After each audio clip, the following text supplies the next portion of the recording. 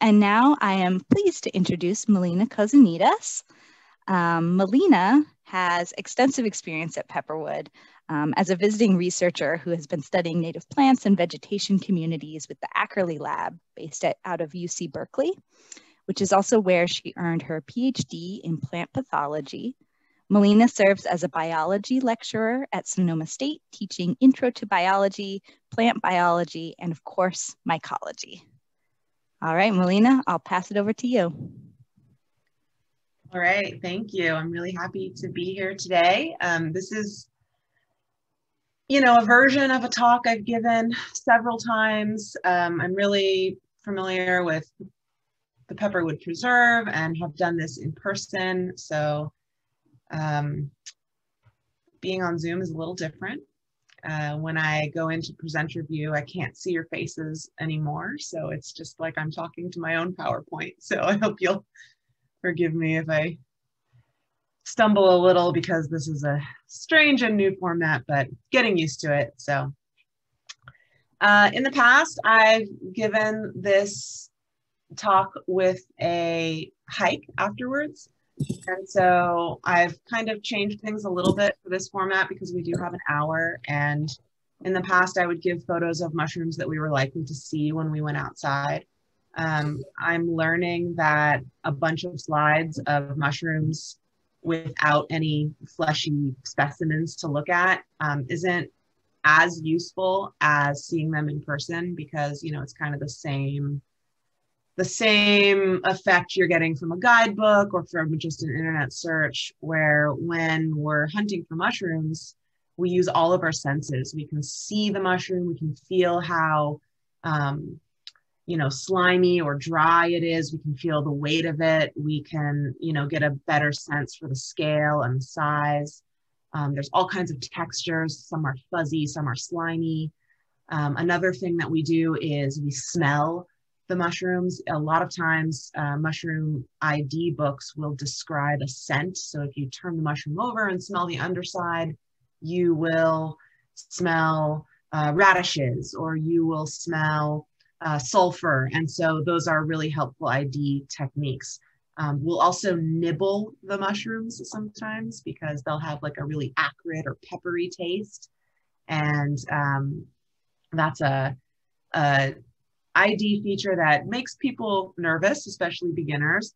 But what we do is we just nibble it right on the tip of our tongue behind our teeth and then spit it out. And even a poisonous mushroom, you'd have to ingest for it to start to affect you negatively. So that is missing from this. And so I'm just prefacing the reason I've made some changes in this talk today is because we don't get that outside portion after this. And so since we have so much time, I thought I would tell you a little bit about fungi in general and how cool and excellent they are and how big a part of our lives they are, even though we kind of put them in these little boxes of, oh, it's mold or, oh, it's mushrooms, but fungi are everywhere and they're really getting a lot more attention these days. So I'm going to start by talking about some cool facts about fungi, and then I'm going to tell you about some cool facts about mushrooms and their life cycles, the different parts of a mushroom, and kind of lead you to like the path towards beginning to ID mushrooms that you see out on your own when you don't have an expert with you. So I'm hoping that's what this talk will do for you. And then of course, I'll go over some major groups of fungi that you might see. And I highlighted some that are out right now that you might see on a walk around your neighborhood. So I'm going to share my screen now, and forgive me if it takes me a second to get to the right. And while Melina is doing that, I just want to reiterate, because I might have kind of glazed over this at the beginning. At any time while Melina's presenting, you are welcome to share questions that you have using the chat. So you can type those in at any time, and then we will have a dedicated Q&A session at the end. So I'll be tracking questions that come in there and be able to direct them to Melina. Take a moment to find your chat at the bottom of your Zoom window, because that will be where we can collect your questions. Thanks. Okay, so I think I figured out some things here, Holland. Holland, are you seeing presenter view or slide? I am seeing presenter view. Okay. And what about now? Now I'm seeing your slide. Great. Perfect. Okay. So this is a lovely oak woodland here that normally we would be out gallivanting around in, but that's okay. Not today. Oh, I wish I could see you guys, but I can't. That's okay. All right, here we go. So I want to start with just what are fungi? We all have a preconceived notion of what fungi are, but I want to kind of give you a wider perspective. If we go really wide and talk about like the kingdoms of life, fungi are these organisms called eukaryotes, which include plants, animals, and this group of little amoeboid, more microscopic things called protists. So plants and animals, that's pretty obvious. Fungi, those are obvious. Protists are like the garbage pile of life that aren't bacteria, and they aren't plants, animals, or protists. And they have a eukaryotic cell, which means they have a nucleus. So fungi are like us in plants in that they share a nucleus. They're typically multicellular, so they're bigger organisms. They're made up of many cells, with one exception, which is yeast, which is a really important type of fungi. Those are the only unicellular fungi out there.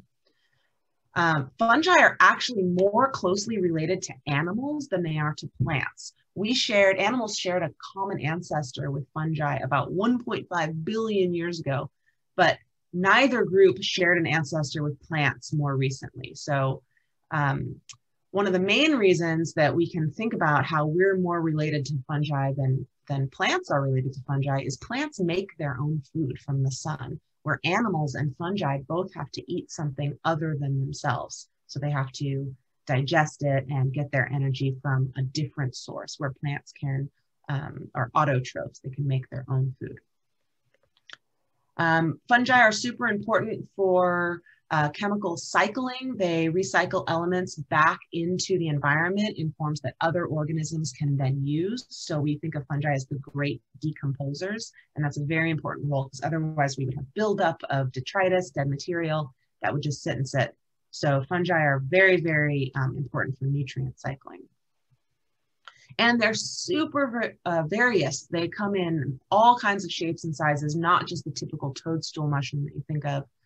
There are more than 120,000 known species of fungi. And by known, I mean they have a name. They've been identified and gone through a naming system of classification. But it's estimated that there's up to 3.8 million species of fungi. So of the 120,000 that are known, that leaves, over 2 million species that have yet to be discovered and named. So if you're into taxonomy and classification, fungi are the group to study. And they have all different kinds of unique forms of structure and types of nutrition, ways they get their food. So we'll talk about a few different ways that fungi do life in this presentation. So some of you may have seen or be familiar with the humongous fungus. You've seen it on the side of a U-Haul truck. It gets a lot of press and attention. And it is true, this single fungal organism in Oregon is over 3.5 square miles. And if it was weighed, it could be between 7,500 and 3,500 tons. It's over 2,400 years old, which is rivaling the bristlecone pines for the oldest living organisms. And basically what scientists have done is they have tested different areas of the state and run genetic testing and shown that this is actually one individual that has spread out over this great distance. So we think about a single little mushroom, but under the ground, these are massive organisms that can be massive organisms, which is just pretty cool to think about. But in industry, there's a lot of uses of fungi that we don't necessarily think about, that we see in our daily life. So we know about mushrooms as food. The mushroom foraging industry is huge. Most commercial foragers are looking for very specific, delicious, edible mushrooms. Mushrooms are farmed. The kind that can be farmed are farmed. The kind that are foraged have to be picked by experts, because every year people will die of mushroom poisoning. So about this time of year, we'll start to see stories where someone maybe from another country who was used to foraging in their home forests will come here and pick similar looking mushrooms, but we have a deadly look-alike. Or not all mushroom poisonings end up deadly. Many can just make you wish you were dead. We call it gastrointestinal distress. It's a nice way of saying you'll be spending the night hovering the toilet. So this happens every year. That's one of our main ways we think about mushrooms for food. But mushrooms or fungi are present in many different types of food that we eat. This image in the bottom right here is a fungus called corn smut or ustalago. And this is a very delicious delicacy in many cultures. It's actually from the Aztec population, but you'll find it in Mexico and a lot of Mexican food. It's known as huitaloche, and sorry if I butcher that pronunciation, but it's supposedly quite good. And this is a parasitic fungi that takes over ears of corn, but is used as a food source. We know about stinky cheeses, camembert, Roquefort, blue cheese. Those are fungi induced flavors that you're enjoying. Soy sauce, fermentation process. And actually, surprisingly, citric acid is derived from fungi. So many years ago, the first types of citric acid, which is just a byproduct of anaerobic, well, let me say, using oxygen to break down energy from food. So citric acid is a normal byproduct of that.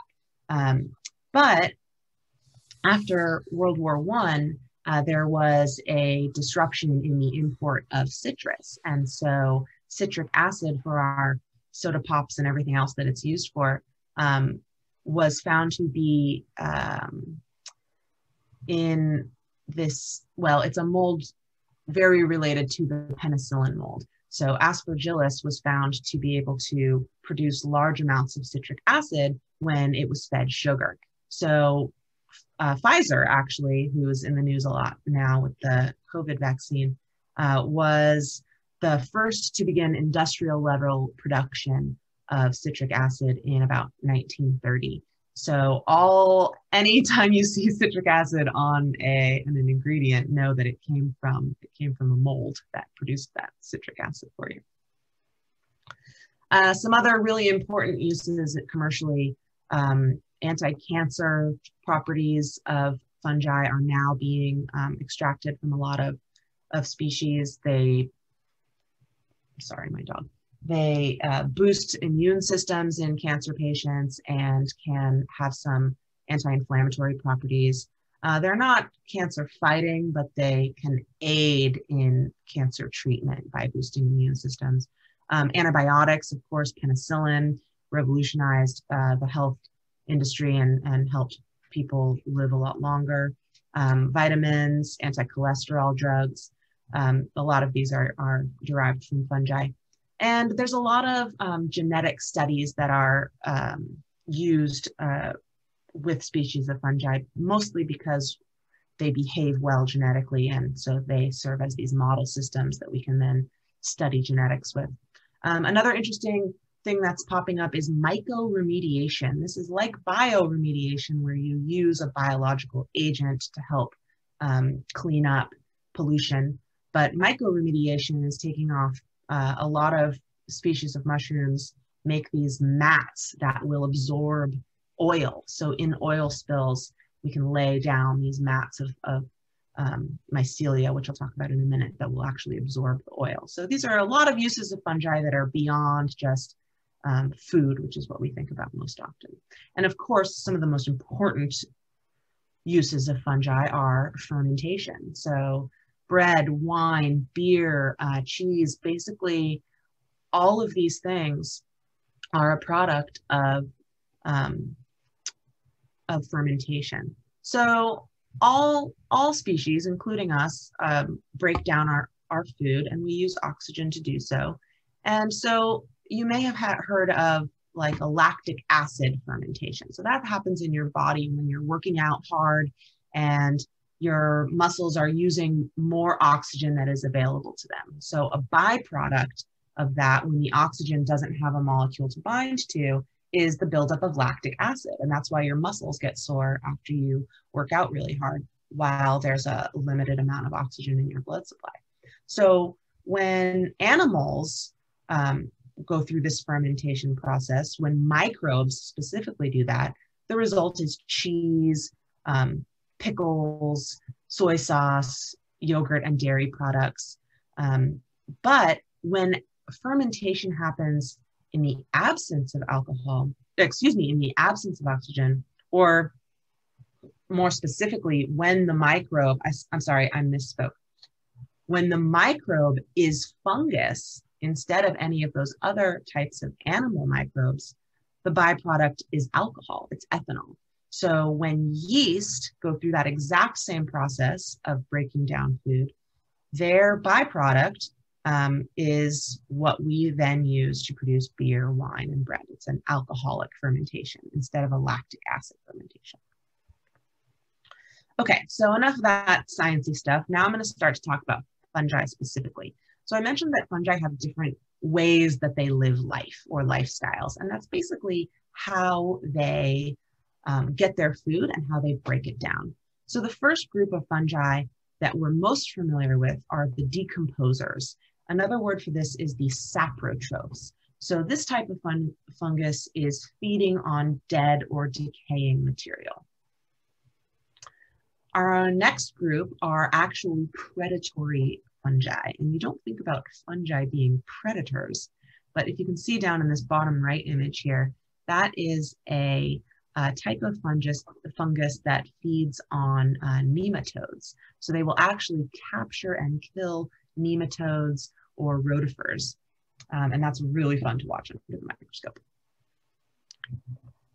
Another more common type of fungi is the parasitic fungi. Now, these are going to live off a host without killing it, because if they kill their host, then they're losing their food supply.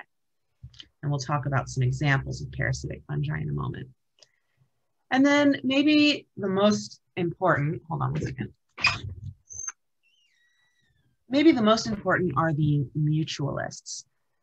Mutualistic fungi are going to be living in a symbiotic relationship with another organism. And in this case, unlike in a parasitic relationship, both species will benefit from this interaction. I'll give two main examples of those. The first being lichen is a mutualistic relationship between fungi and algae. I'll talk about those in a few minutes.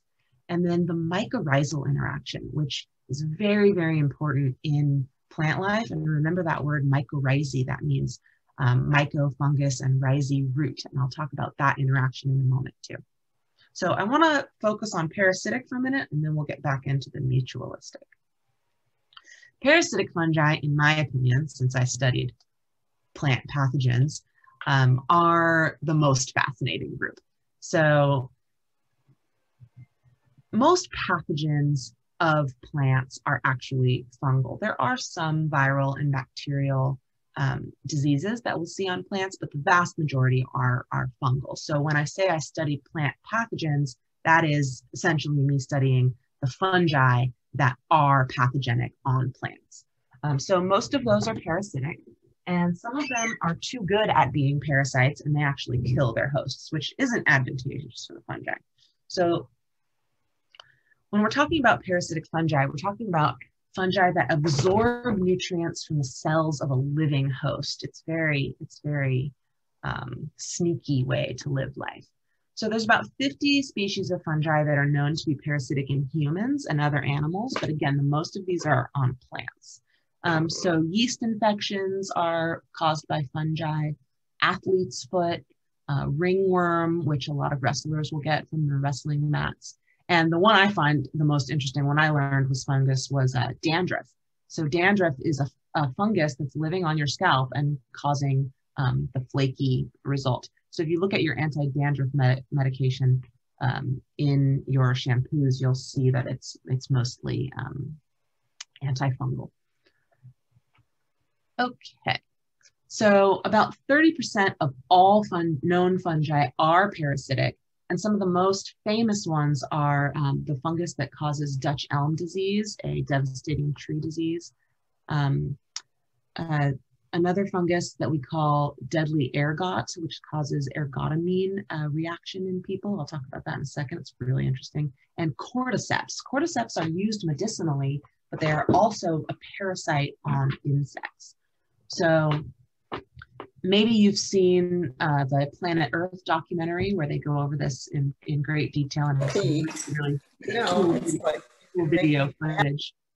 Oh, I hear some background. Somebody. So what happens with the cordyceps fungus is it will land on its host and it will make its way into the brain of the host. So the mushroom starts to grow, keeping the host alive, but it starts to control the activity of its host. So the mushroom, when it's ready to reproduce, will actually control the movements of, say, an ant. It will say, hey, ant, I'd like you to crawl up to the top of that tree because I want to disperse my spores from up there. So the ant will, unbeknownst to it, crawl to where the fungus wants it to go. And at that point, the fruiting body will burst out of the insect's head. And you can see in these pictures on the right here. And it will then release its spores and cause the insect at that point to die. But the insect served its purpose. It fed it and it helped the fungus disperse its spores where it wanted to. Ergotamine is a really, really interesting system. So in this case, this is a grain of rye here, or a rye plant. And the fungus will trick the plant into thinking that an embryo or a seed is developing in each one of these grains here. So it will. You've gone mute. I have. No, I can hear you, no problem. Oh, okay. Yeah, you're good, Melina. Thank you, thank you. I can't see you guys, so it's a little strange.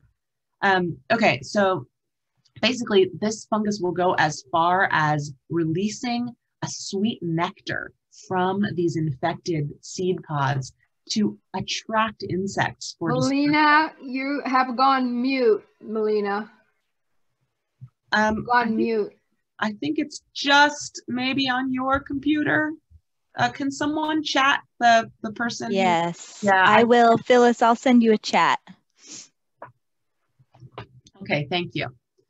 Okay, so basically this fungus is mimicking the plant's natural system. It's releasing nectar, it's attracting insects to come and disperse its spores. But what happens is when this infected rye grain is consumed by humans, the byproduct it's containing is something called lysergic acid.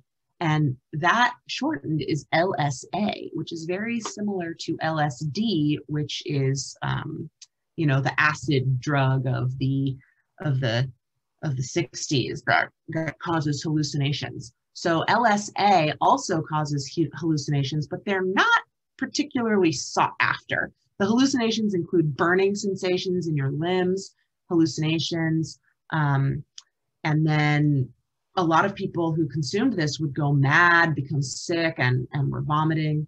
It also cuts off blood supply, so gangrene would set in limbs, leading to the loss of limbs.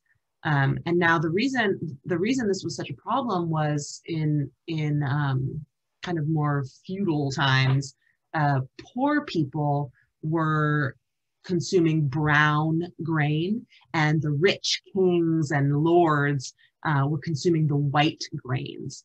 So the infected rye would get into the population and cause these hallucinations in people that would go mad and lose their limbs. And Saint Anthony was the patron saint of this infliction, and so it's called Saint Anthony's fire. And there's a lot of old art pieces and stuff kind of where you'll see hanging limbs above him that are documenting this period of history.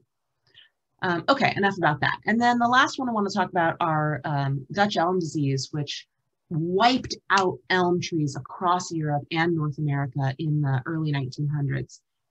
Basically, it was passed around on infected wood, and it spread through Europe. It was discovered by a Dutch scientist. That's why it's named Dutch elm disease. But the once like grand stately elms of Europe were wiped out by this. North America stopped trade with Europe because we didn't want this disease. And it seemed to run its course. They found a virus that would eat the pathogen.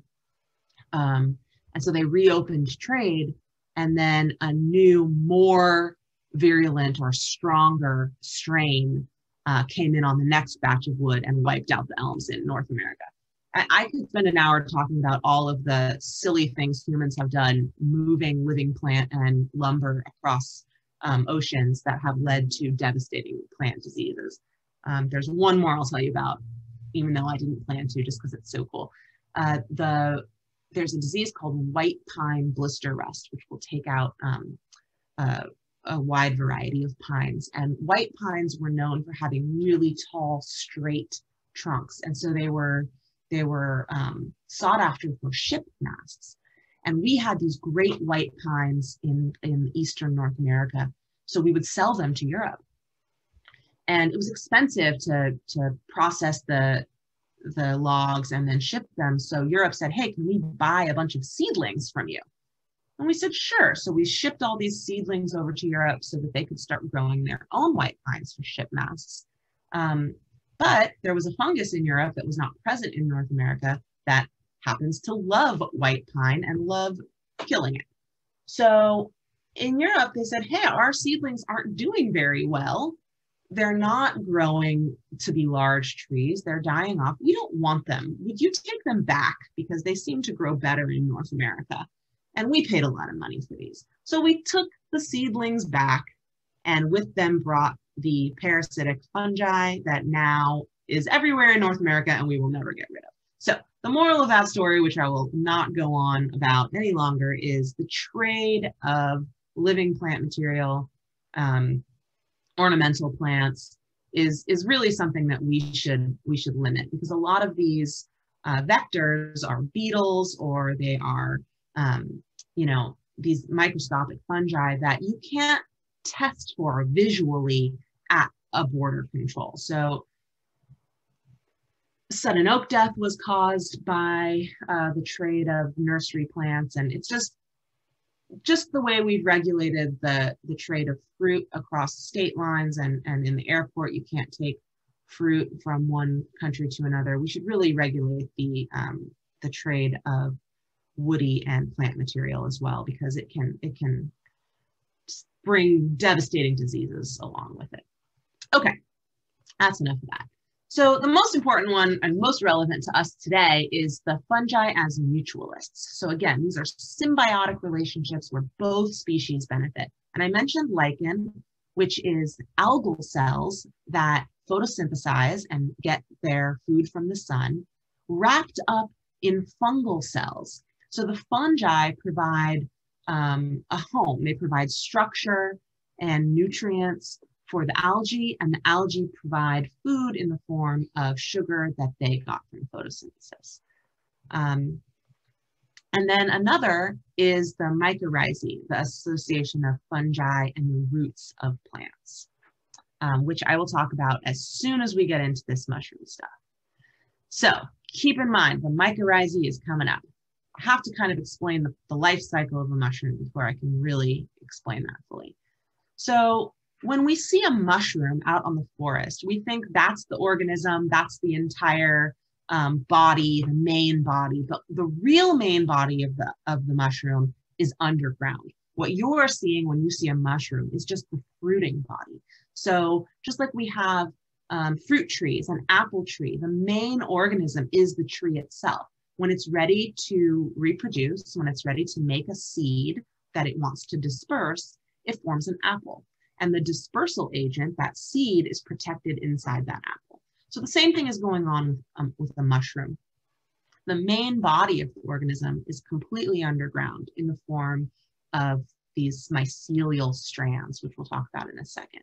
when a mushroom is ready to reproduce, it makes a fruiting body or a mushroom, which is containing its spores or its reproductive dispersal unit. So let's start with the spores.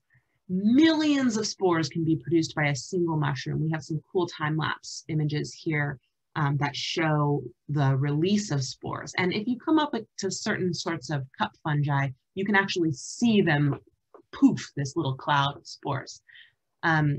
This species on the right here, Ganoderma, or the artist's conch, which is a hard polypore that you'll find on decaying logs, can produce up to 1 trillion spores per year.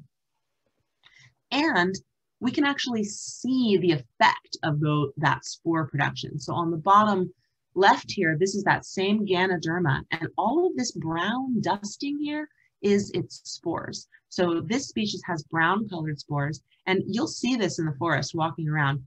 You'll see this brown dusting, looks like sawdust. It's actually the Ganoderma producing billions of spores. This mushroom up here, the honey mushroom, an Armillaria species, which is actually the same species as the humongous fungus I talked about earlier. This mushroom will produce 6 billion spores each. So here's a big cluster of them, and each one of these is producing up to 16 billion spores. And so this species has white spores, and all that white dusting is the spores. So those colors of spores are actually really useful for us in mushroom identification. One of the first things you'll look at when you open a guidebook is what color spores does the mushroom have. So agaricus here, your typical grocery store mushroom, has really brown spores, where some mushrooms can have almost pinkish spores. And this pink is generous. We call it mycological pink. But we can have yellows, greens, blacks, browns. The guidebooks are hilarious when they describe browns too. They're like, is your mushroom cigar brown, chocolate brown, cinnamon brown, reddish brown? So it's like there's a lot of brown. And these spores, again, are the dispersal agent. And so all a spore needs to do is find a spore that's essentially a different mating type or gender, if you're trying to think about it in human terms. So where we have 2 genders that are required for a successful mating, certain species of fungi can have up to 36,000 mating types. So or genders, if you will. All a mushroom has to do is find a spore that's a different mating type than itself in order to fuse and reproduce sexually. So after that happens, a spore will land and it will germinate in the soil. And as it germinates, it will put out a single filament. So this is this thread-like cell structure. They're long rectangular cells, filamentous, and we call a single strand of this filament hypha. When you have many hypha together, we call them hyphae.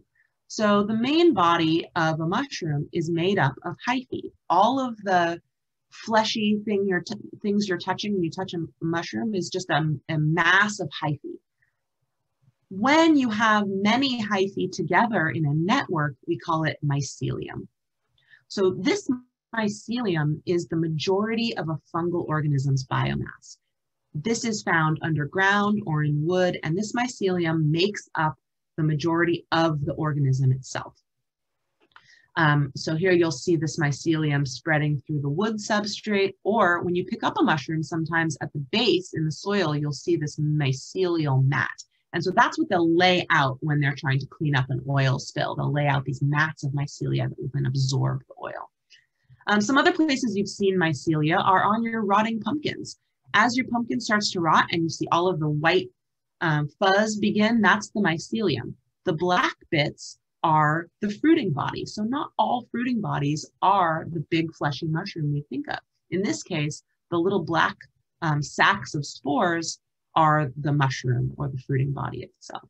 Mycelia is actually having a big surge of alternative uses now too, as we think about waste management and alternatives to plastic. So styrofoam is able to be replaced by mycelium. Some wineries are now using mycelium packaging instead of styrofoam.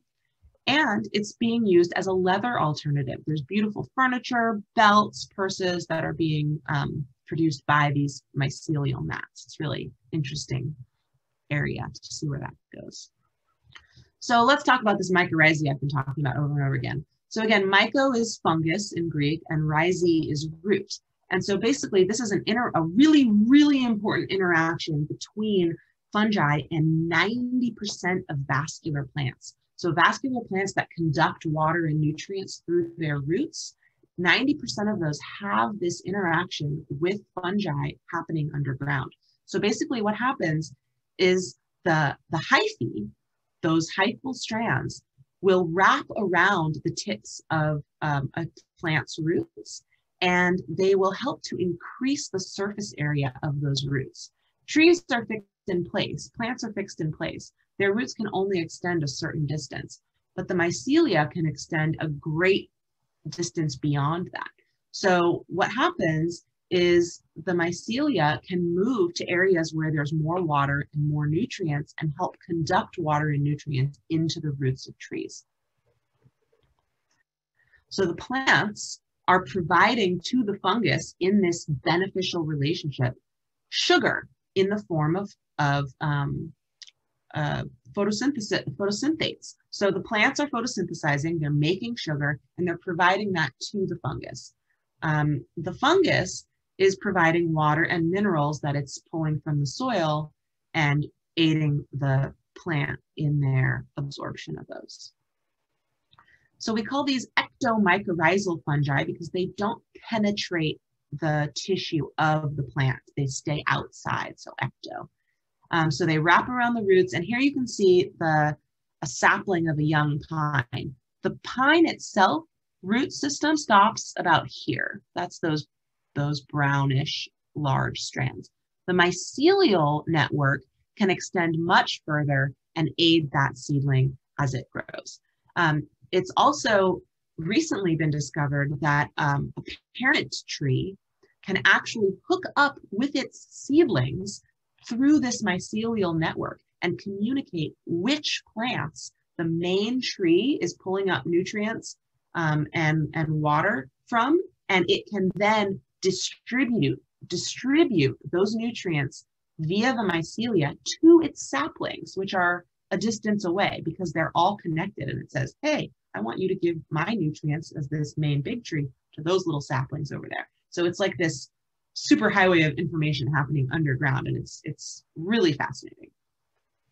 Okay, so I've let you know now that the mycelium is the main part of the mushroom, of the fungus. It's not a root system for the mushroom, it's the main body.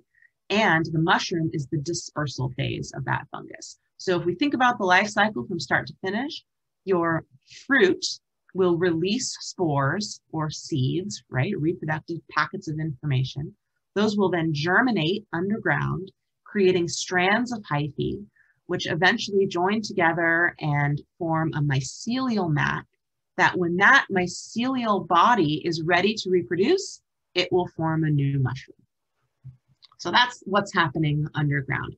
So a lot of people are concerned about overpicking mushrooms or overpicking a patch of mushrooms. Mushrooms are, again, a fruit. They are meant to be dispersing those spores. So if you go way, way far deep off trail, I tend to find less mushrooms because mushrooms want to be dispersed by humans and animals. They want to be picked up. So as long as we're not disturbing the mycelial body underground, we're not disturbing the main organism when we pick a mushroom. So let's go over some of the parts of the mushrooms. So when you guys go out and start identifying your edibles, you'll have a better sense for the lingo.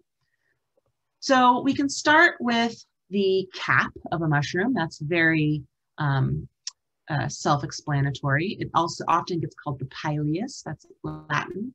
And then we have the fertile area underneath. In this case, we have gills. That's not always the case. So this is our fertile area.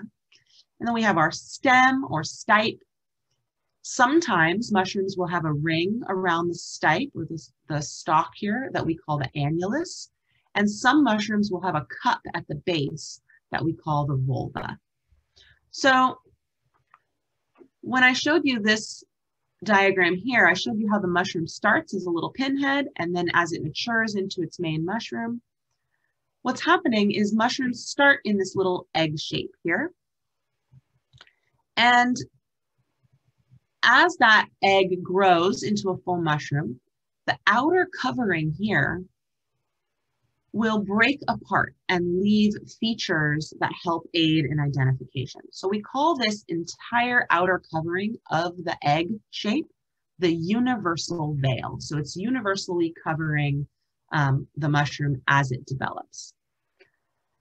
Underneath the fertile layer here where the spores are produced, we have a second veil, and this one we call the partial veil. It's going to cover that fertile layer as it's developing. So as the mushroom grows, these veils break apart. And so remnants of that universal veil will sometimes be left on the cap, forming patches or warts. And the bottom of that universal veil, if it persists, will form the vulva. The partial veil, the membrane of skin covering that fertile layer where the spores are produced, when that breaks apart, if it persists, it will leave this annulus on the stem, this ring around the stem. Now, they don't always persist. In some species, they'll disappear completely. But that's where those structures come from. They come from the universal veil and the partial veil. So let's look at some real photos. In this situation, we don't have remnants of a partial veil. It's gone completely. There's no annulus, but we do have remnants of the universal veil, that egg the mushroom started in, forming our vulva. So when we pick mushrooms, it's very important to get down to the very base. You might think, oh, if I cut or if I snip the mushroom, then I won't disturb the mycelia. And that is good thinking. But some of these features that are buried underground are very diagnostic. And so you want to know if you have a vulva or not. So you want to make sure you're getting the whole mushroom, but not disturbing the mycelia. So here's some more remnants of that universal veil in the form of scales. Sometimes these will be warts or a big round patch in the middle. And then here's an up close of that partial veil remnant. So again, this was once the membrane protecting that fertile layer, and when it persists, it leaves this annulus or ring around the stalk.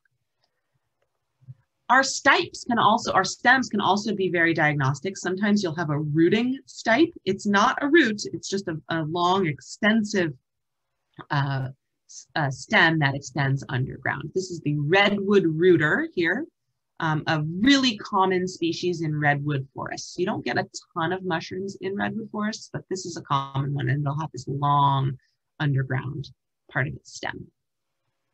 So now that you know the features, if you get into guidebooks, some of the very first features that they're going to ask you to pay attention to are the shape of the cap. Is it bell-shaped? Is it conical? Is it funnel-shaped? And then they're going to ask you about the gill attachment. So when you turn that cap over, are the gills attached to the stalk broadly? Are they running down the stalk, which is called decurrent? Do they notch before they attach, or are they completely free? Do they come up and attach to the cap without ever touching the stalk? So those are the first two things that you can look at. And then there's a vast majority of stem shape. Is it bulbous? Does it have a cup? Is it rooting? Is the stalk central? Is it off to the side? Is it absent? We already talked about gill attachment and shape, cap shape. But then you can talk about cap features. Are there warts or patches or raised scales? Is it velvety? Is it slimy? It's important when you're hunting mushrooms to make sure that you have hopefully more than one specimen, because these are the same species of mushroom, but as they age, as they go from juvenile to adult to kind of reaching the end of their life as a fruiting body, they will change drastically. So these inky caps will start out in a tight little cone, but they will roll up and into almost a pinwheel shape by the end of their life. So it's really important to make sure that you have a variety of ages when you're hunting mushrooms. Most of the guidebooks will be written about the adult stage, so not the juvenile and not the older stages. So when you're getting started, there are some kind of gross morphologies or gross overall shapes that a lot of books will lead you to. So you'll open your page and it'll say, is it gilled? Does it have spongy bottom? Is it gelatinous? Are there little teeth instead of pores? Is it a puffball? So you can go directly to a page in a book and start sorting your mushrooms from that section. And then again, this is just a variety of how different books will lay these things out. But it's helpful when you're starting to not at a guidebook to have a overall image to start with. So let's look at some actual pictures of those. The main groups of fungi that you will see out there right now are going to be broken down into these categories. So we call all mushrooms with gills agarics. And so the most famous mushroom, the fly agaric, the red and white mushroom, is where this mushroom gets its name. Our typical grocery store mushrooms are Agaricus bisporus. So when we say agarics, we're talking about gilled mushrooms. And then we have the group that we call boletes or pored mushrooms. So instead of having gills underneath the cap or blades, they'll have this spongy porous layer. And these are a series of little tubes where the spores are produced. So on gills, the spores are produced on the blade edge here. On tubed fungi, they're produced inside these little spongy tubes. This is Boletus edulis, the porcini, which is just starting to sprout under pines right now along the coast. This is an easy mushroom to identify. It doesn't have any red or blue features. It's just kind of a little hamburger bun of the forest. And you'll see this kind of meshed, we call it reticulation at the top of the stipe here, where it looks kind of like a mesh or a screen up at the top. So that's a real easy mushroom to identify, and it's absolutely delicious. So those are our boletes or pored mushrooms. And then we have polypores, which are again having tubes instead of gills, but these are hard conch mushrooms. They're very tough. And you'll find those on decaying logs a lot. And turkey tail, which is a really common mushroom around here, is a polypore. So if you turn it over, you'll see that it has pores on the underside. Then we have our toothed fungi. So instead of gills or tubes, these have spines, and the spores are produced on these little teeth. So this is the bear's head, or hericium. It also gets called lion's mane. These are out on oaks right now. They look like these kind of like ice crystals. This is a very, very easy mushroom to identify. There's not a lot of lookalikes, and it will grow on oaks right now this time of year. And these are a wood decay fungi. So you can buy these in the grocery store because they're being produced on sawdust. The reason that mushrooms like boletes over here, or the porcini, are so sought after is they have to have that relationship with the roots of trees in order to produce a mushroom. So you can't grow these commercially. Chanterelles, boletes, those have that obligate relationship with the roots of their host trees. So that's why they can't be grown commercially. The only mushrooms you can buy in the grocery store that are like inexpensive are the ones that are grown in farms on sawdust, because those are decomposing mushrooms. So these mycorrhizal species, those are the really expensive sought after ones because they have to be found. Okay, back to the teeth. So these you'll see right now on oaks, and if you find an oak tree with a lion's mane on it, take note of where it is because it will produce them year after year. This is a very cute toothed little mushroom that you'll see in Doug fir forest. It grows on the cones of Doug firs. So if you have Doug firs in your yard, keep an eye out for little mushrooms that can grow on their cones these days. The next group of fungi are the club and coral fungi. We don't get those so much in Sonoma County, but if you go up into Mendocino County, you'll see these brilliant pinks and yellows. They look like they belong in a tide pool. So these are really exciting to find, these coral fungi. Some are edible. This one in the bottom left corner is edible, but these can be hard to identify. There's an awful lot of them, and they don't have a lot of diagnostic features to help tell them apart. Some other mushrooms you'll see around here on wood chips right now is this mushroom on the left. This is the birdcage fungus. It's a stinkhorn. The one on the right gets featured in a lot of nature documentaries, but we'll find those in gardens if wood chips have been brought in that have the mycelium already on them, but they don't grow naturally around here as often. But you will see this one on the left in wood chips right now, especially at Sonoma State campus. These are everywhere right now. So they start out in this little egg shape here, which are actually edible. But after you smell this mushroom, I don't know how anybody can eat the eggs of these things, but people eat them. They say they're good. So these mushrooms, these stinkhorns, actually use flies to disperse their spores. They smell like poop. I mean, flies like poop, and the flies land on the stinky substance that these mushrooms are producing. The spores get stuck to the fly, they go off and disperse the spores. But these are fun to find. You'll definitely smell them before you see them. They smell like rotting garbage. And then everybody's favorite, the chanterelles. So these are vase-shaped mushrooms, and I'd like to point out that these have what we call folds instead of gills. You'll see them described as shallow gills, but instead of that like really distinct blade that you'll see on agarix, this group of chanterelle mushrooms have these like wrinkles or folds. And if I were to use my thumbnail, I could actually scrape off these folds.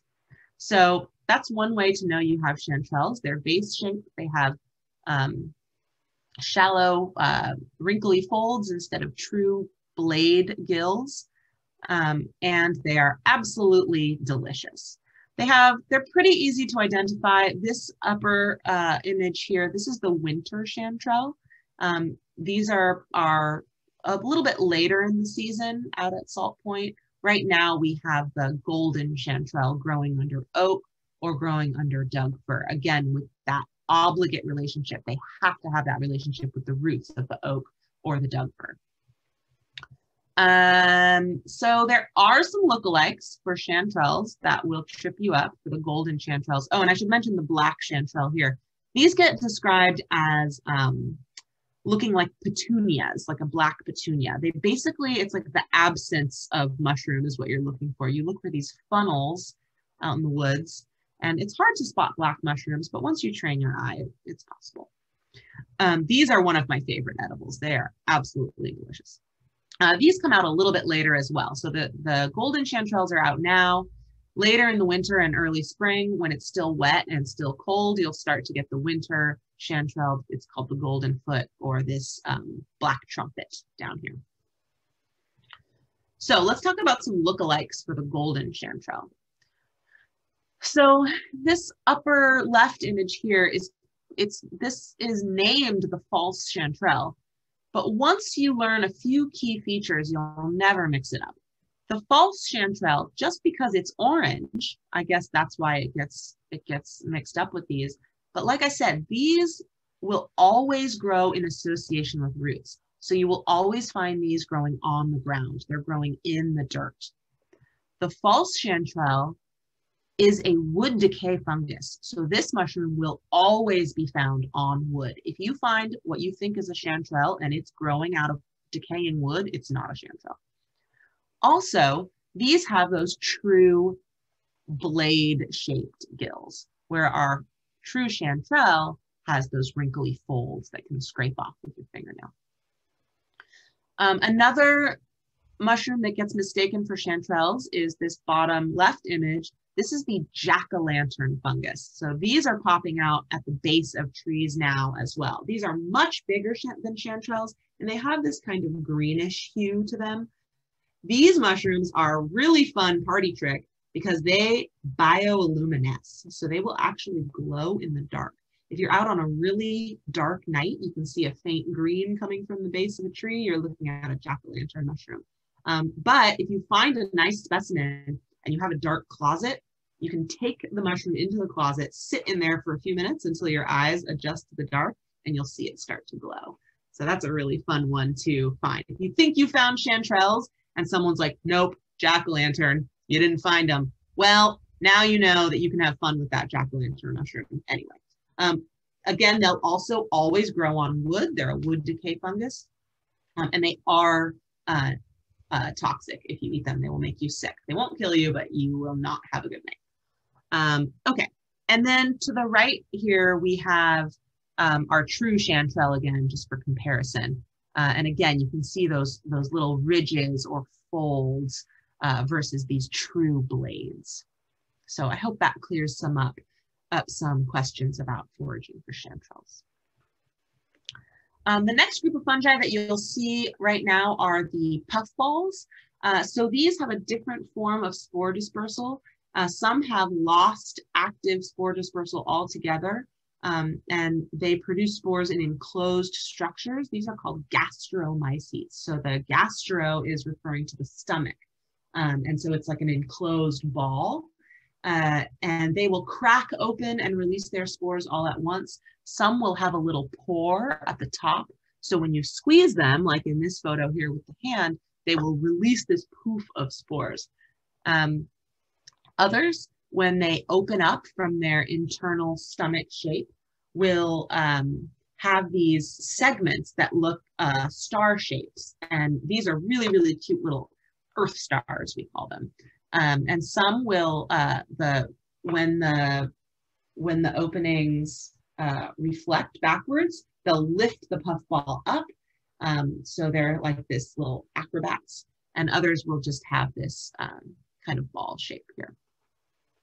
And then let's see, what else do I have over here? Some of the common names of this one that's getting puffed in the middle. The common name for this mushroom here is the wolf fart, which is pretty fun. Lycoperdon, lyco means wolf in Latin, and I guess somebody who was naming this cleverly thought it looked like a little fart poof. I guess if good thing farts don't have colors, that's probably what they look like. That's what I imagine anyway. Okay, very professional, yes, here. That's how mycologists, we gotta have fun.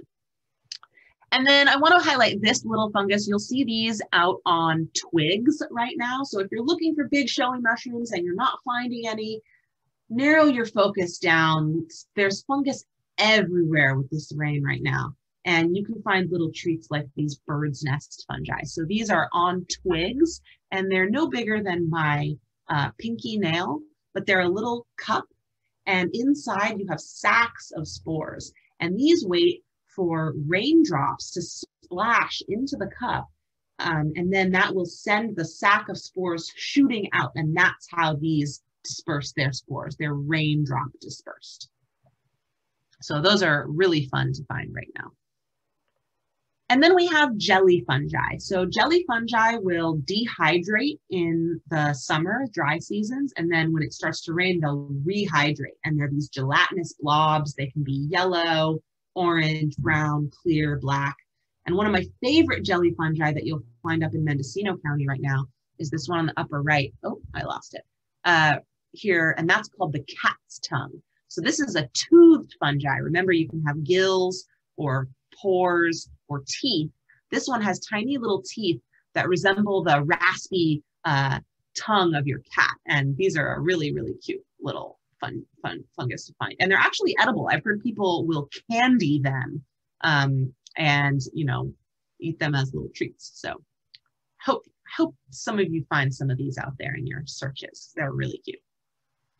And then I have to talk about one other group of fungi here that are technically not fungi, but are studied by mycologists because they look like fungi and they act like fungi.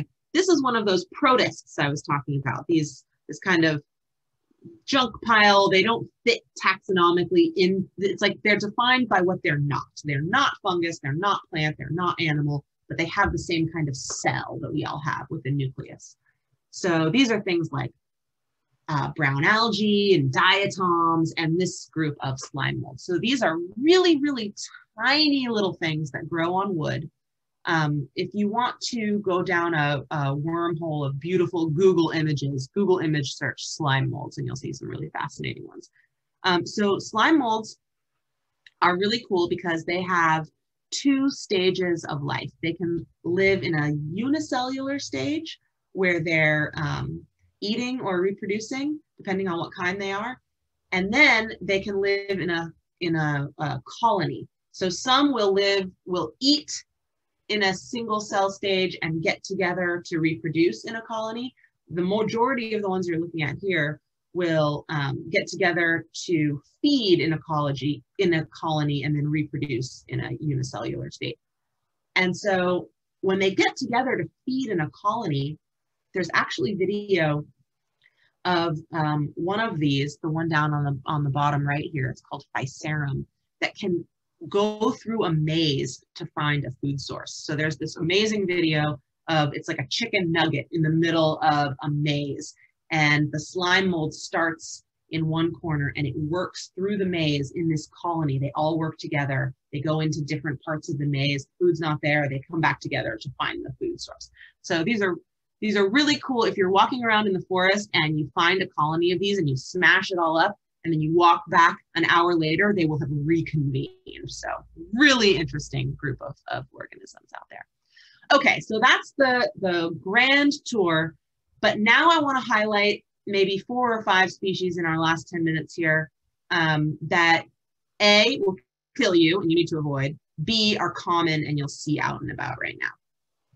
So I'm going to start with the one mushroom that is responsible for the majority of poisonings, especially in our area. This is Amanita phalloides. And when people are getting into edible mushrooms and they're asking me questions, can I eat it? Can I eat it? I stop them right there and I say, until you learn what the death cap mushroom looks like and you have it down, you need to learn this mushroom before you learn the edible mushrooms. So the death cap is a typical mushroom shape. It has all those features that we talked about. It has the vulva, it has the annulus around the stalk, and it'll often have patches of universal veil on the cap. It has a very kind of greenish yellow to gray metallic shine to its cap. It's got this kind of shimmer. The stalk is usually all white, and it has white gills. Its underside is white. It also has a smell that's kind of reminiscent of like rotting potatoes. It doesn't smell good. The reason people get in trouble with this mushroom is when it's in this little button phase, it can look like other edible mushrooms. So you want to make sure if you're eating button stage mushrooms that you're examining them really well, and that you're sure what it is. When in doubt, throw it out. If you're not sure this mushroom's too small, I can't identify it, toss it, because one death cap in with 15 edible mushrooms will poison you and your family. And unfortunately, this mushroom leads to liver and kidney failure. It actually stops your body's ability to make protein. And so it's a part of the RNA process, and it's really fascinating. I won't tell you what exactly the scientific process behind this mushroom poisoning is, but I will tell you that it can take a couple of days to kick in. So you eat it, you think it's delicious, you feel fine, and then a wave of sickness will come about. You're at the toilet, you're not feeling good, but then you start to feel better and you think, okay, well, I got sick, but it wasn't a deadly poisonous mushroom. But that's when the liver and kidney function starts to break down. So you're feeling better, and then your organs are going to start feeling. So there are remedies that you can take. There is kind of like an anti-venom, if you will. In Scandinavian countries, in Germany, this is more available. It's actually less available here in the United States because it's not approved by the FDA. And the reason it's not approved by the FDA is the approval process is very expensive, and not enough people require this this extract to warrant that process. So make sure you learn this mushroom. It is mycorrhizal with oaks, so you'll see it under coast live oaks pretty often. And it's actually an invasive mushroom. It's coming in and replacing the native mushrooms. Like an oak tree might have a mycorrhizal relationship with chanterelles. And then this mushroom is an invader. It will come in and take over that mycorrhizal association. And then your chanterelle patch is gone, and now you have a death cap instead. So this is one to learn for sure. Less common around here, but it does occur, is the all-white version of this deadly Amanita, and it has a fun common name as well, the death angel. So when you're getting started, avoiding all-white mushrooms is a good move until you get more familiar and confident. Now, there are a couple edible Amanitas that have all the same features, the vulva, the annulus, the remnants of the universal veil on the cap. And brave people will eat these. This Amanita calyptroderma is out right now. It is common in redwood forests, especially in Mendocino. The one on the left, Amanita villosa, that's our springtime Amanita. So you won't see that now, but it looks pretty similar. It's a little bit pinker in the cap, and you'll see those under oak in the spring. Now, these have some really distinct features. Calyptroderma over here will have this, it kind of reminds me of like a pancake with a fried egg on top, but it will always have these cap striations on the margin of the cap. You'll see these little lines, and it has a hollow stem. So if you're brave, I don't recommend it until you're really certain that you know what the rest of the Amanitas are, because that's a deadly mistake. But if you find a mushroom and it has all of those characters, it has the striations, it has the hollow cap, the hollow stipe, it has the patch of universal veil on the top, then you can give it a try. I've tried this mushroom, and considering how risky it is to pick, I don't think it's the most delicious mushroom. The Amanita villosa, on the other hand, the springtime Amanita, is quite good. So that one I'll go looking for in the spring. And of course, there's our most well-known Amanita, the fly agaric, Amanita muscaria. And I don't have quite enough time to tell you about the fun tales of Christmas that are associated with this mushroom. But since we're approaching the solstice, I thought I would add this in. There's a lot of lore around Christmas stories and the red and white symbolism of this mushroom. So shamans were said to bring this mushroom to individual people's homes around the solstice, the darkest time of the year, to up morale, because this mushroom does have some psychedelic properties when it's passed through the bladder of a reindeer or the shaman. So if you eat this mushroom, you'll get pretty sick. But if you were to drink the urine of a reindeer that ate this mushroom, you might get some of the hallucinogenic properties. So the story of Christmas that's wrapped up in this is really, really fun. The reindeer ate this mushroom. They're seen to be prancing about. They grow under evergreen trees in the north. When the North Star is in the sky above the top of the tree, the shaman couldn't get in through the door because it was snowed in. So he would come in through the chimney and dressed in red and white as the mushroom. And you can see where that goes from there. So it's really fun. It's a fun Christmas tale if you're into mushrooms to read up on the lore there. Okay, a couple other mushrooms that you'll see out and about right now.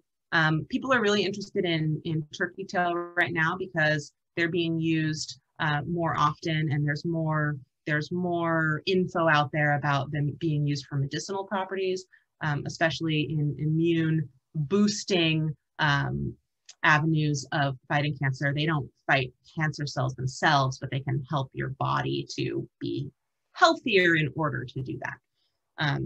So when you're out in the world, you will see these turkey tails growing on decaying logs, and they have these concentric rings of color. So they have these really bright bands of color that will alternate from light to dark, resembling a splayed out turkey tail. And when you turn them over on the underside, you'll see that they have those tubes we were talking about.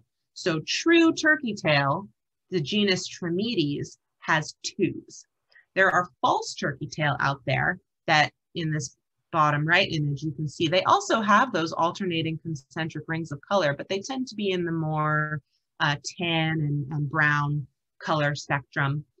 And when you flip those over on the underside, instead of white and with tubes, they will be orange and completely smooth. So the spores are produced just right on the underside here instead of inside a tube.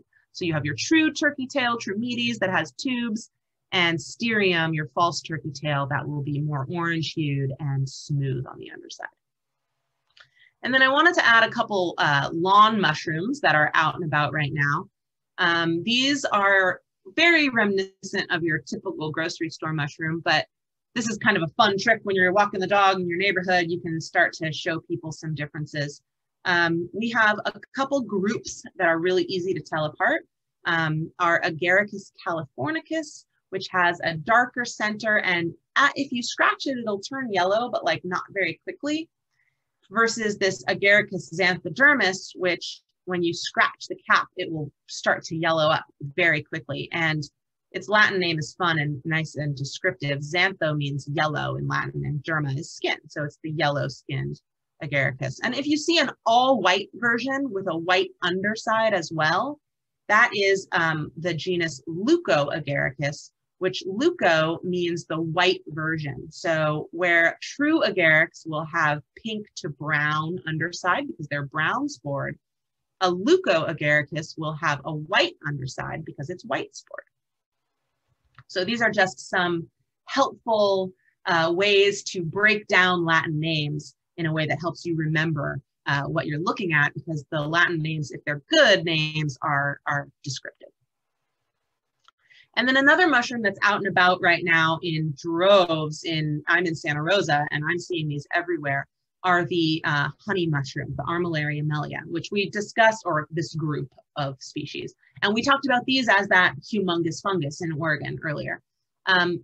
So these will be in big clusters at the base of trees right now, and they have that annulus that we talked about. You'll often see white powdering of spores from one that fall onto the mushroom below it. This can be an easy mushroom to identify, but it can also be a tricky one. I have been tripped up by this mushroom because it can look quite different. It has scales on the caps, and we do think this is a group of mushrooms more than a solid, described species, that we have variety within those. And this mushroom, even after years of doing this, will trip me up sometimes. I'm like, what is this? It looks so funny. And then turns out to be a honey mushroom. But you'll see these at the clusters, in big clusters at the bases of trees right now. And then another one that it's kind of, ooh, those images are real fuzzy blown up. I apologize for that. Is the sulfur shelf, or the chicken of the woods. These will grow on eucalyptus or oak trees around here these days, on decaying wood.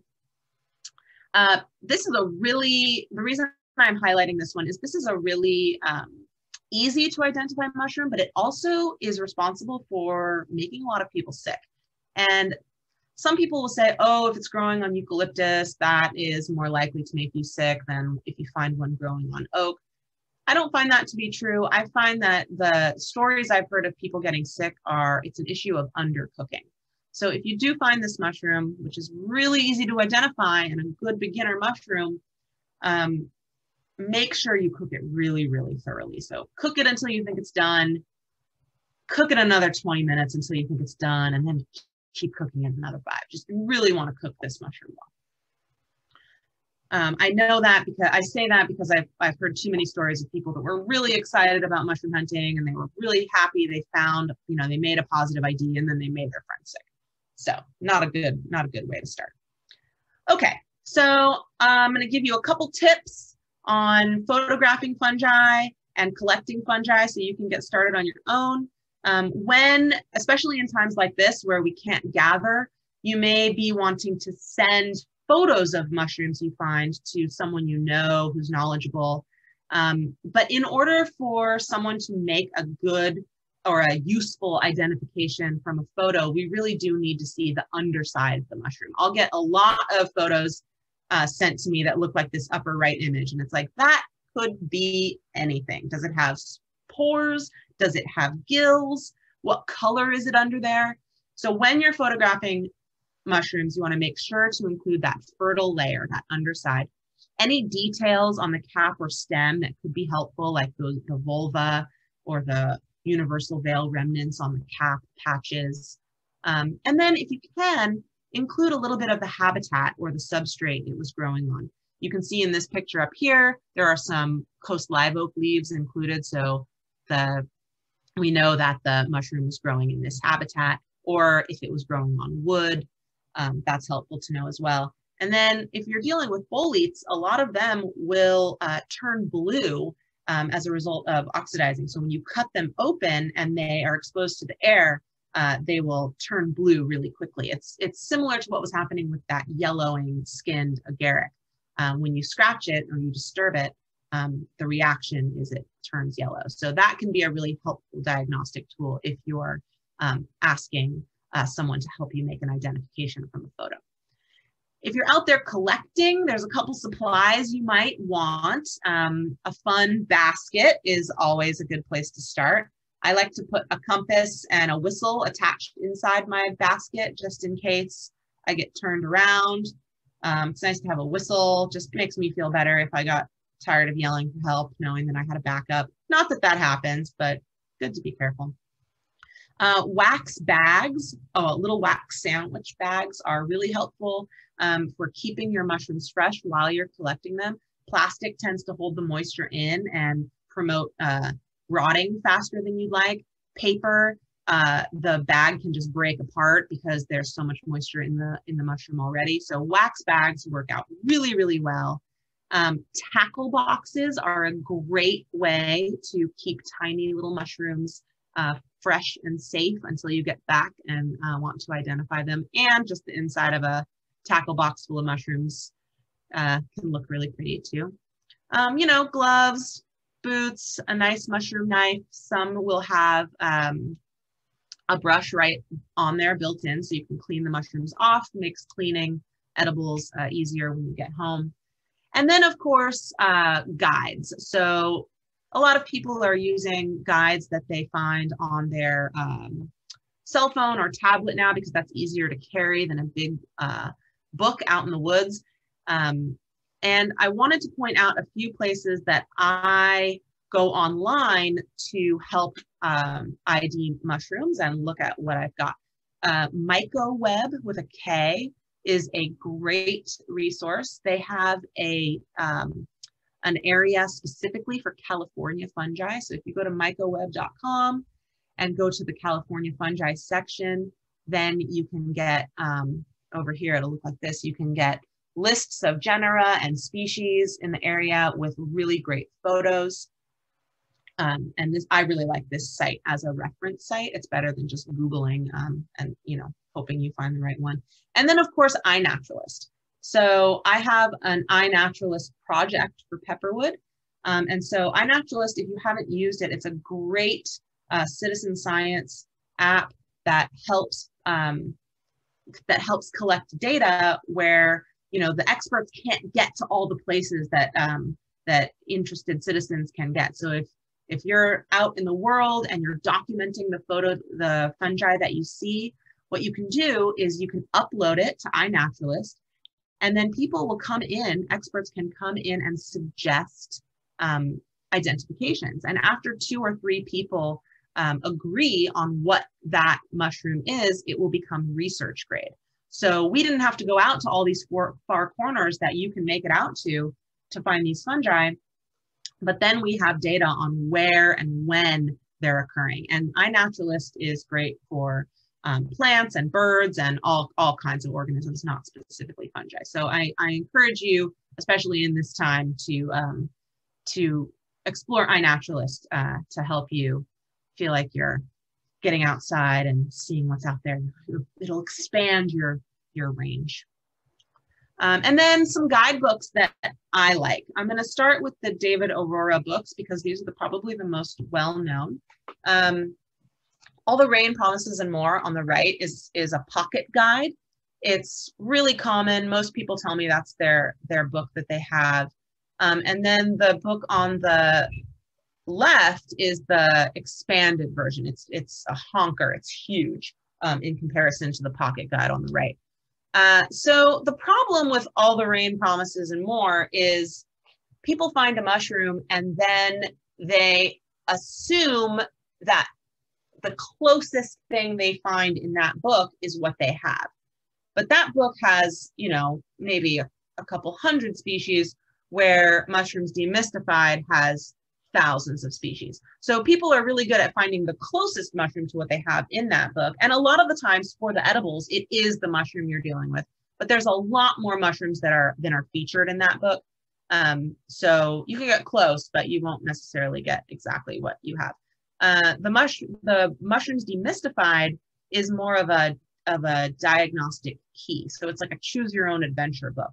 You start with a series of options that will say, is the mushroom brown spored or white spored? And you'll say, oh, it's white spored. And then it'll say, okay, go to section 5. And then you go to section 5 and it says, is the mushroom cap, is it gilled? Oh no, are the gills running down the stalk or are they not attached to the cap? And you'll say, oh, they're running down the stalk. Then you go to section 6. So it's a dichotomous key. So you have selections of one choice or another that will lead you in different directions to hopefully to your specimen. Melina, I just want to give a quick time check. We just have a couple minutes left on our time, and I want to make sure we're able to get to a few questions. Okay, as well. This is my last slide, so perfect. Okay, great. Okay, and some other books that I'm enjoying right now are Mushrooms of the Redwood Coast. This is probably the book I'm using the most right now, and the reason I like this book for people getting started is there aren't any of those dichotomous keys. If you're really serious, Mushrooms Demystified is it's probably got the best keys out there, but some of the names are a little outdated. That's this one. But if you're getting serious about ID, that's a book to have. Mushrooms of the Redwood Coast will lead you to groups based on overall shape. And then it has fantastic photos. So there's no keys in this book, but it has the most up-to-date names. It has fantastic photos, and the way the mushrooms are laid out by group is really intuitive. This is an excellent book. I can't recommend it enough.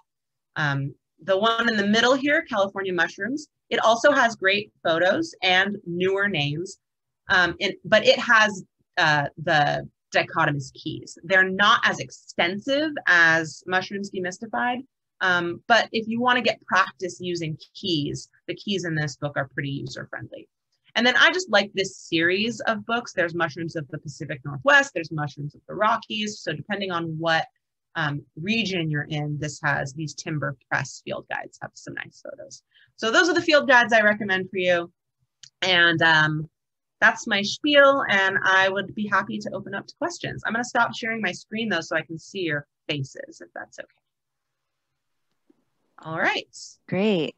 Thank you so much, Melina. That was super, super informative. And we definitely had some questions coming in as you were sharing. Great. And I'm going to scroll back a little ways. A couple people were asking about false turkey tail and whether or not that one is also edible and or if you can make tea with it. Well, I mean, you can, but it won't have the same properties as the Trametes, the true turkey tail. So when you're hearing that turkey tail is being used for these medicinal uses, they're talking about the genus Trametes that has the tubes on the underside. Great. Also, another question about the edibleness of some of the ones you were showing is how tasty and edible are honey mushrooms? That's a great question. So honey mushrooms are quite tasty. They're pretty sweet, which is why they get that name. The stem is a little bit stringy and tough. So when you get that giant cluster, it's tempting to just cut the stems off and toss them and cook just the caps, but the stems are really, really tasty. So if you have patience, you want to peel the outer layer of the stem off. It peels off like string cheese, these kind of long, tough strands, and it leaves this pithy center. So it's a little bit time consuming and labor intensive, but the stems are really delicious. So The boletes are delicious. The chanterelles are delicious. They're all there. But the honey mushrooms are quite good. Yeah, I like them. I've eaten some this year already. It's fun to think of a mushroom like string cheese. And I just want to say we are at 11:30, so for anyone who does have to take off at this time, you're welcome to leave. We'll hang out for a little while longer, though, for anyone who wants to hear more of the questions and answers, or if you have more questions, we'll just keep rolling with this. And so I want to thank anyone who has to head out. Thank you for being here today. And we will follow up with an email that includes a short survey for your input on how this went, as well as some of those links that Melina was sharing earlier, and we could share a list of the books that she shared with us as well. So stay tuned for that email. And let's see here. There was a question referring to one of your slides in particular. It was the slide that was describing ectomycorrhiza, and sure, there was some mention of leaky roots on that slide. And the question is just, what is that referring to? I'm like, oh, there is? Yeah. Is it this one? Oh, we can't see it. You'd have to screen share again. Okay.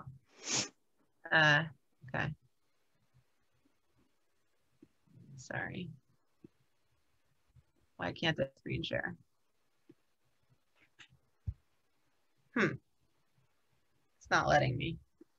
Oh, here we go. Here we go. I got it. Okay.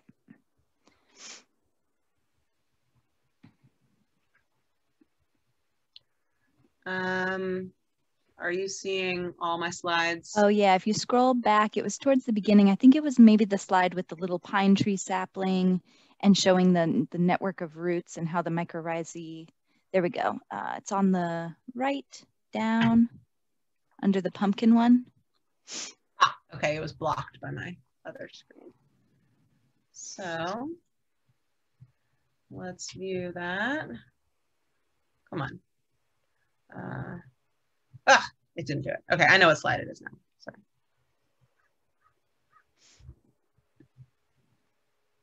This one? Yeah. Yeah, it says leaky roots down there.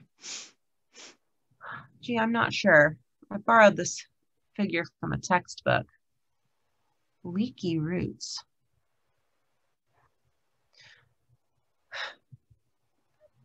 I'm gonna make a guess. A lot of the roots that are involved in this interaction are the root tips or root hairs. So a main root will be kind of like hard and woody, but it will have all of these root hairs coming off the side, and that's like the most absorptive. I'm guessing. I'd have to look at this figure and read the legend. But that's a great question. I love how much you're paying attention. I'll find it as soon as we're done, and hopefully, if I find something interesting, I can add it in the follow-up email. Great. Yeah. Great Thanks, question. And then another question was, do you have any info about the results of various mycoremediation efforts after recent wildfires to remediate toxins from burned structures?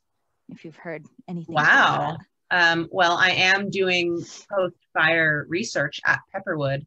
We're dealing mostly with the vegetation response, so how different trees react to the fire, but I am thinking about fire a lot these days. So I haven't heard about that, but that is a really interesting idea. There are species of mushrooms that we call fire followers, so they will sprout up in recently burned areas. Including morels, which are a good edible that I didn't talk about today because you kind of have to go into slightly higher elevations to find those. But I'm wondering now, you've got me thinking if some of these fire following species would be good candidates for that type of mycoremediation. I haven't heard of it, but I'm going to Google it. Yeah, I remember hearing something about that where there was a project where folks were putting some kind of, mycorrhizae into the straw berms, the bales they were using to isolate burned structures. And so that way runoff would flow through and potentially absorb toxins or something along those lines. but I don't know the details of it. It's a I really mean, interesting idea. That makes sense. And with all of the advances in using mycelium right now for different industrial needs, I'm sure someone is working on that, and I'm quite curious about that since my focus is moving more towards fire now. So that's an excellent question. Another great question here. Any source for local foraging groups? Ooh, yes. There is an organization called Sonoma Mycological Association, and their acronym is SOMA, and they will do group forays up at Salt Point, and they'll have monthly meetings that I'm sure right now are on Zoom, but SOMA is a great local organization. There's also the Mycological Society of San Francisco, MSSF. Maybe we can add a list of these in the follow-up email as well. There's the Bay Area Mycological Society, BAMS. I'm not as familiar with what they do. They're mostly in the East Bay. But MSSF is always having events and speaker series. And then the Santa Cruz Fungus Federation it's a little bit further, but they have a really great website and a lot of information as well. But for local people, SOMA is the first place I would start. Yeah, that's a great tip. A question about boletes. Are there any confusions about boletes? Are they edible? So are there any that you could like mistake? Oh, yes. Yes. So when you're getting started, a good rule of thumb with boletes is until you're more comfortable with the different groups and varieties out there, you want to avoid any that have like reddish or bluish features. So if they have like a really red bulbous stipe, you want to avoid that. I say that, and as I'm thinking of a bolete with a red cap that turns blue, the Manzanita bolete that's actually delicious. But when you're getting started, it's a good idea to just stick to the ones that are beige and don't have any color changes. Yeah. Because yes, there are a lot of boletes. It's a wide name for, boletes is a name for a wide group. Yeah. Mm-hmm. And there was a comment added, I believe the mycoremediation groups with the fire response are using oyster mushrooms and others that are found to be particularly good at remediating things like oil spills. Right. So oyster mushrooms are definitely used in oil spills, but I don't know if that's what's being used in the fire as well. I wonder, because they're already used to producing those mycelial mats for the oil cleanup. Mm-hmm. And then a question here, is it possible to get sick from breathing spores from about 3 feet away for 2 hours? Very specific. If so, what might that look like, especially lung, considering your lungs? If you are immunocompromised, that could be an issue. The majority of us, our immune systems will take care of any inhalation because we are inhaling spores all the time. Unless you're dealing with, black mold that's, particularly toxic, or there's a mushroom that's found in soils in the desert that can cause respiratory illness. Unless you're dealing with those, the majority of spores that you were inhaling would be dealt with by your immune system. Unless you're immunocompromised on some sort of, chemo or something, then you could have respiratory issues. Yeah. And there were questions about making spore prints, and someone else very kindly added their information into the chat about what that process is like. But if you want to take a moment to tell us a bit about how do you get those beautiful color spore prints? Sure. So it can be frustrating because, as I mentioned, one of the first diagnostic tools they ask you for in the guidebooks is the spore color. And you can't see the spore color unless you make a spore print. Sometimes the spores will deposit a little bit on the stem or the cap below if they're clustered, like I showed you with the honey mushrooms. So you can see that they're white or brown. But the other times you just have to kind of guess. And so it's like if you pick up a mushroom and you turn it over and look at the underside of the cap and it's got like a darkish tint to it, you can guess, to put it in the dark group. If it has a very white tint, you can guess to put it in the white group, but you don't know the actual color unless you make a spore print. And so the way we do that is to remove the cap and lay it down on a piece of paper. Now, if you have white spores on white paper, it's not going to show up. So some people will do aluminum foil or half white, half black paper. But let's say we're just doing standard paper. So you take the cap and you place it face down on the paper, and then you want to cover it with a bowl or some sort of vessel that will not that will block the airflow. So the spores will then drop in that pattern as long as there's not air that's going to disturb them. And then after, you can leave it overnight, and you will hopefully see a spore print. Now, sometimes they've already dropped all their spores, so there are reasons where you won't get a spore print if it's already done a big depositing of spores. Sometimes you'll see a depositing of spores in your wax bag. So you get home and you open it up and, oh, they dropped all their spores on the way home. So it's trial and error, but the more you try, the more you'll get one of those really beautiful images. And it's not hard. It's a fun project, especially for kids. Great. And so I should also mention that handling these mushrooms, even if you don't know what you're doing and you pick a death cap, like you're not going to poison yourself by handling a toxic mushroom. You have to ingest it for those toxins to start working on your body. I know when I was growing up, it was like, wash your hands, fungus, they're dirty. And I think that in Western culture, there's a lot of fear around mushrooms, wherein in Scandinavian countries and Eastern European countries, children grow up hunting for mushrooms with their family members, and there's less of this kind of fear around it. So if you have mushrooms in your yard and your kids are handling them, as long as they're not eating them, then it's not a risk. So yeah. So even Thanks if you for mentioning that. Yeah, even if you made a spore print of a Amanita, it wouldn't affect you negatively. Just don't eat it. Another question that came in that I think I could answer. Do you know the mycologist/author's name from Sonoma County who uses local mushrooms, even poisonous ones, as dyes? I think this question might be referring to Dorothy Beebe.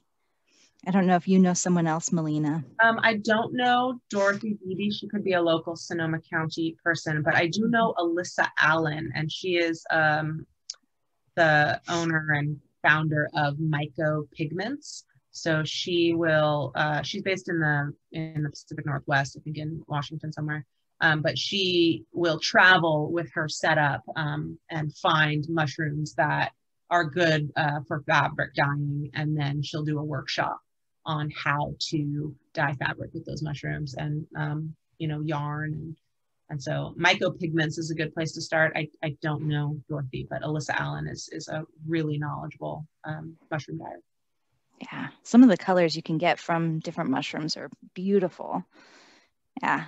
A question here about pets eating mushrooms. That if a pet eats a mushroom that's toxic to humans, will it harm them as well? It can. Yeah. Mm-hmm. So that happens a lot. We'll get emails from panicked pet owners. My dog ate a mushroom, and it's like, if you have more of the mushroom and can send it to somebody knowledgeable, that's great, especially using the photo tips.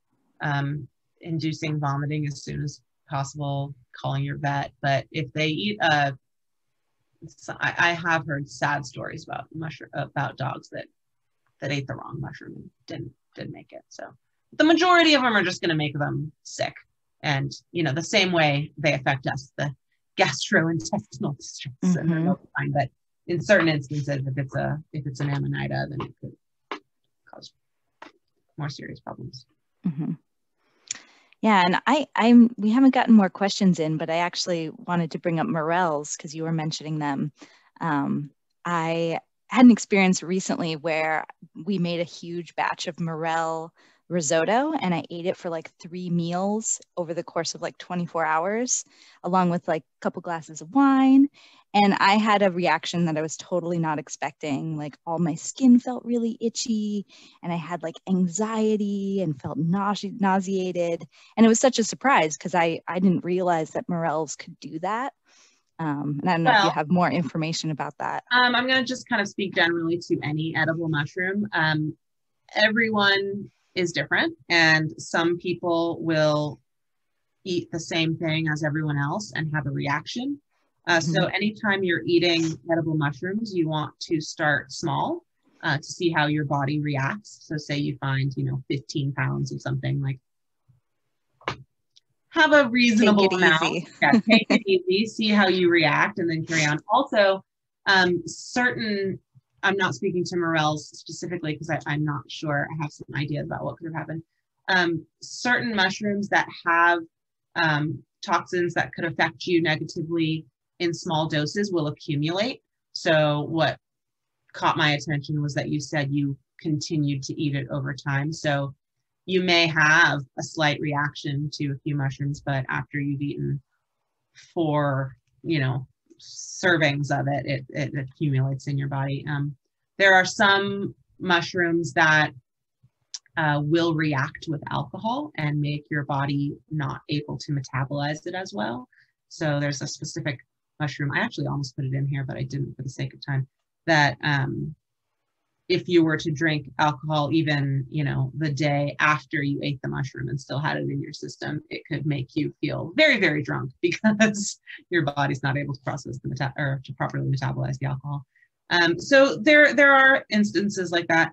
There's also some species of false morels out there that look very, very similar to morels, and it's possible one made it into a batch, so it's not enough of a problem to, make you really sick, but to have a reaction to. So okay, I'm sorry. Yeah, it was such a bummer because the risotto was clearly really delicious. I ate it, for like 2 days straight. I'm guessing it was accumulation of stuff. I think that's what it was. I was like, it was really hitting me in the night when I tried to fall asleep, and so I was like on my phone Googling it, and what you just said pretty much reflects what I found. So, question here, which you talked a little bit about, how do we pick mushrooms ecologically? So thinking about, conserving the system. And so the biggest issue is us not treading lightly, in my opinion.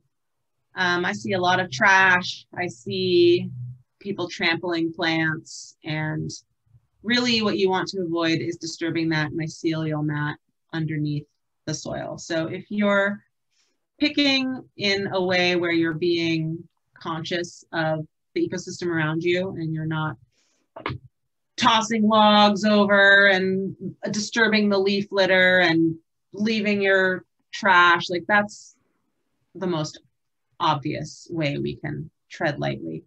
Another good rule of thumb is not ever picking a patch to completion, because if we leave, I like to say to leave at least 20% behind, because that gives the mushrooms a chance to sporulate, make new strains, be more able to, survive in the habitat that they're in. When things reproduce sexually, they're adding variation to their genes. There's genetic variation introduced, and that is going to allow certain individuals to survive in one condition over another. And so if we're limiting a species' ability to introduce that type of variation, we're not doing them we're doing them a disservice. So I like to say, even if it's the most delicious patch of porcini you've ever seen, leave some of the small ones behind to have a chance to mature and spread their spores. And just, be respectful of the environment that you're in, and tread lightly. Also, when you're harvesting a mushroom, I did mention that it's important to get all of those bottom features for identification, but there's ways to do that. You can take your mushroom knife or your trowel and dig right down to the base and kind of pry it up and then snip it off without pulling up all of the mycelia that's connected at the bottom there. So that can be hard to do when you're in a patch and you're like, oh my God, there's a million, I want them all. But yeah, it's better to just try not to disturb the ground and don't take everything. So. Mm-hmm. And there was also a question, is there a way to contact you if someone wanted to follow up? Sure. You guys have my email. It's just my first initial and my last name, mkozanitas@gmail is my main. I mean, I have Berkeley email and this email and that email, but that's my direct. Excellent. Yeah, and I can include that in the follow-up email as well. Great. And yeah, if anyone needs to get in touch with me, also, you're welcome to do that. It's holland.chistelli@pepperwoodpreserve.org. And I'll be the one sending out our follow-up email. So I can include that in there as well.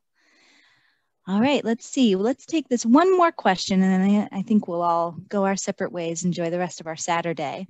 Is there a way to tell what mushroom a spore came from if you have spores without the mushroom? Ah, that's tricky. There's some ways you could test genetically what that is, but that would require some serious lab equipment, and that would be difficult to do on your own. However, there are certain spores that are very distinct under the microscope. So if you had a compound microscope, so not the kind that just magnify things, but the kind that light passes through, a skinny, very thin cross-section, you can see certain spores that are very, very distinct. So there's different genera of mushrooms that will always have, a pore on the top or be shaped like a football, or some are very spiny and have like angular,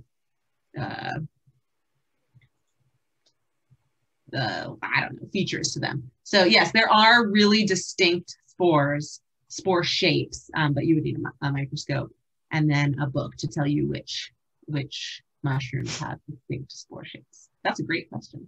I want to thank you all for joining us today. I want to thank Melina for sharing all that wonderful information and being willing to do this strange virtual version of teaching. And invite you all to stay in touch, follow us on social media. And as I said, keep an eye on the website for upcoming classes and opportunities to get out on the land. Thanks, Holland. Thanks, everyone, for your great questions. All right. Thank you all. Have a great Saturday. Thank you.